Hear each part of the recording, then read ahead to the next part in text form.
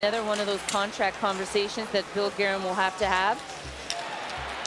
That was a cross-check. Kaprizov on Eichel. That superstar violence right there. Superstar on superstar. Penalty is coming up. Delayed penalty will go against Vegas. Middleton's in deep now. Gustafsson out. Extra attacker on. One-time shot from Boldy, kicked off a skate in front, and we get the whistle. And with 5:57 left in the second, the Wild will go to the power play for the first time today. Vegas penalty number 9 has a 5-minute major penalty for spearing. The players under review. But that is all becomes their judgment.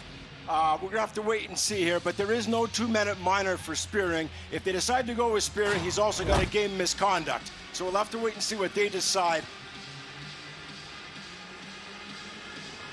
Pretty big deal in a 0-0 game with 6 minutes to play in the second period. And so the officials will take their time. Brandon Blandina, no relation to Dean Blandino, and Garrett Rank are referees today. Probably get some assistance from Toronto as well.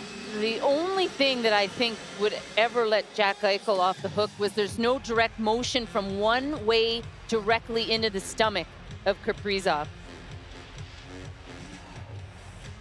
There's no movement of the hands.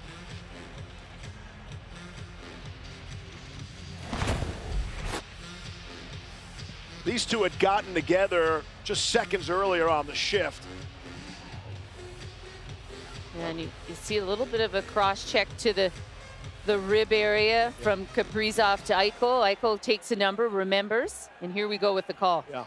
After video review, Vegas number 9 has been assessed a 5-minute major for spearing and a game misconduct. So they keep the call on the ice, and Eichel's day is done. And Jack is still sitting in the penalty box. Only now does he grab his stuff.